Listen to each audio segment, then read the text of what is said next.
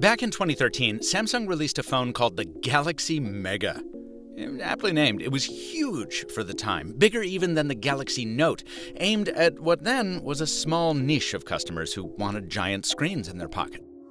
Well, today, every phone screen is of course mega, but as impressive as that sounds, a quick click on Wikidiff shows that it just means very large. When you really want to convey extreme, fanatical, and uncompromising in 2020, well, you need to call something Ultra.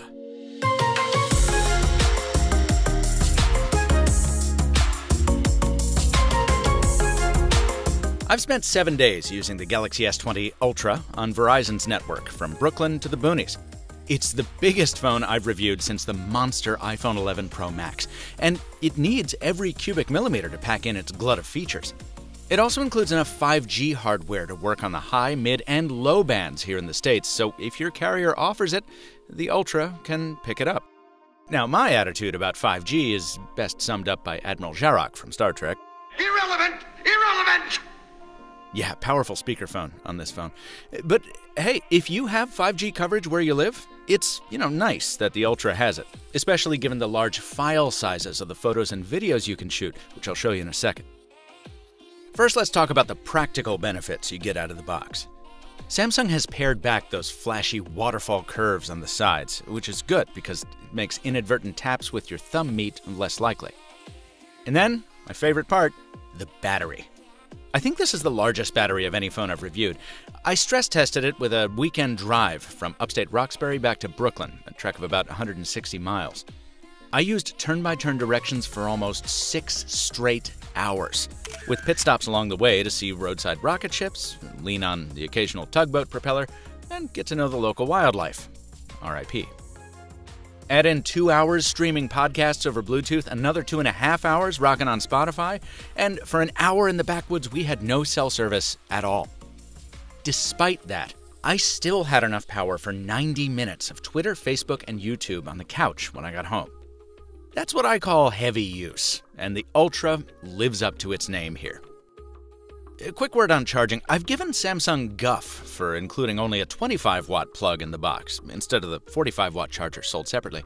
But thanks to Sasha Segan at PC Mag, we now know that you should save your $50. There's almost no benefit in speed to the more expensive charger.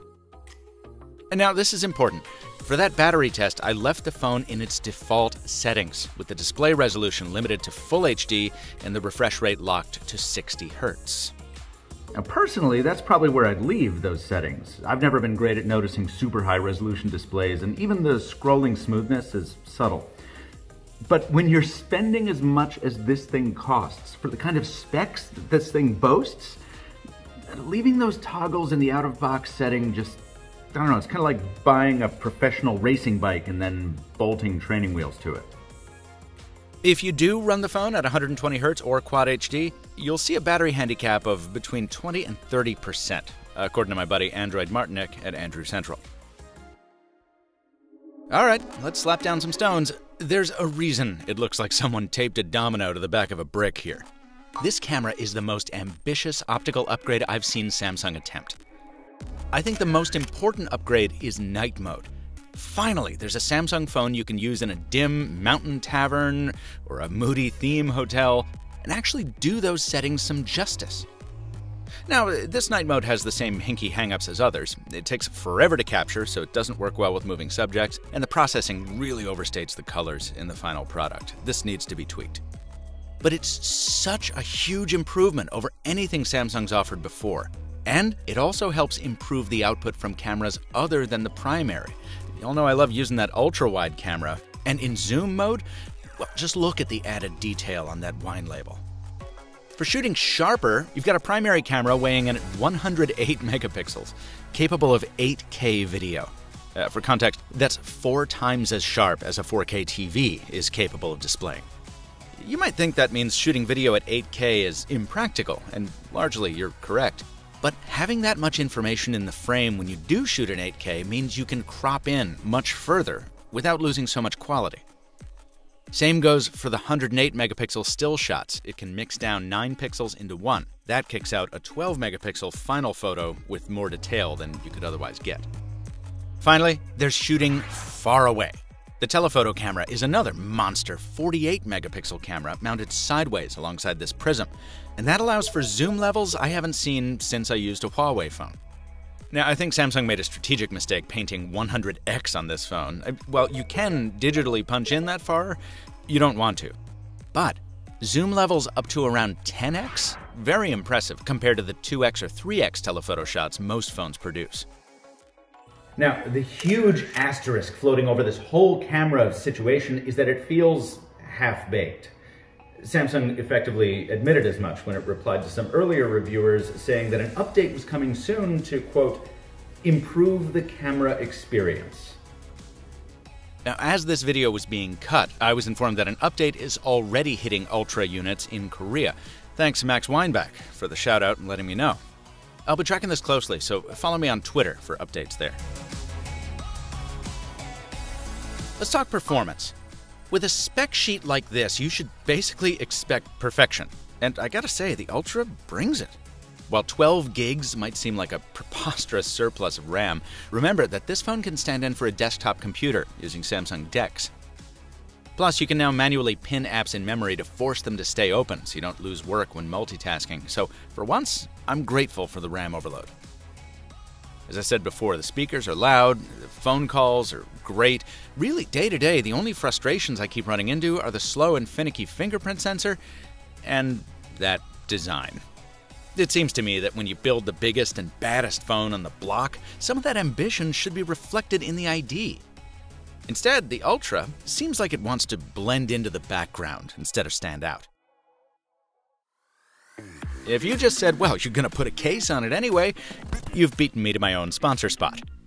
This video is brought to you by dbrand, maker of the best vinyl smartphone skins and also the Grip case. Sure, it gives you advanced shock protection and a much better grip. Get it? But it's also totally customizable to get some color onto your Ultra, and it's a crafty way to banish that camera bump too. Hit the link in the description to get yours, and thanks to dbrand for sponsoring this video. So, is the S20 Ultra worth the asking price? Well, I'm not a fan of telling people that they shouldn't spend their money on something. If you really want the best Samsung can offer, you'll probably enjoy this. But to try to get a sense of the actual value, let's take a look at last year's Samsung flagship. The company wanted $999 for the entry-level Galaxy S10 Plus in 2019, and it wants $400 more for the Galaxy S20 Ultra. Now, I don't really feel like I'm getting 40% more smartphone here, unless I'm standing on a scale. Some say the better comparison is with the Galaxy S10 Plus 5G, which was $1,300 last year. But this year, you don't even have the option of buying a non-5G model. So maybe you start to understand why I said this in my Galaxy Z Flip review. Personally, if it were between the Galaxy Z Flip and the S20 Ultra, I might pick the Z Flip. That's the real phoner jam of this whole situation. This isn't one of Samsung's crazy foldable devices, where the sheer ambition goes a long way toward explaining a high price tag. Instead, the Ultra is an iteration on a product family that's now 10 years old. When you're asking people to pay $1,400, you've either got to nail every fundamental, or you've got to bring something transformative. But while this phone is super in some ways, and even mega in others, the sum total falls somewhat short of Ultra.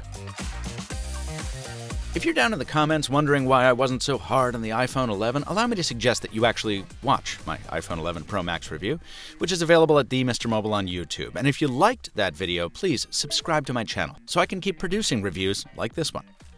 It was made possible thanks to a review sample provided by Samsung, but I don't produce paid reviews. Samsung was not given editorial input or copy approval rights, which means they're seeing this video for the first time right alongside you. Nevertheless, I'm continuing to ask Samsung for comment and clarification on all these issues. As the company responds, I'll drop those responses in the description and/or the comments. Some of the footage in this video is courtesy of my friends at Android Central. Please go visit them and check out their S20 and S20 Ultra reviews. Until next time, thanks for watching, and stay mobile, my friends.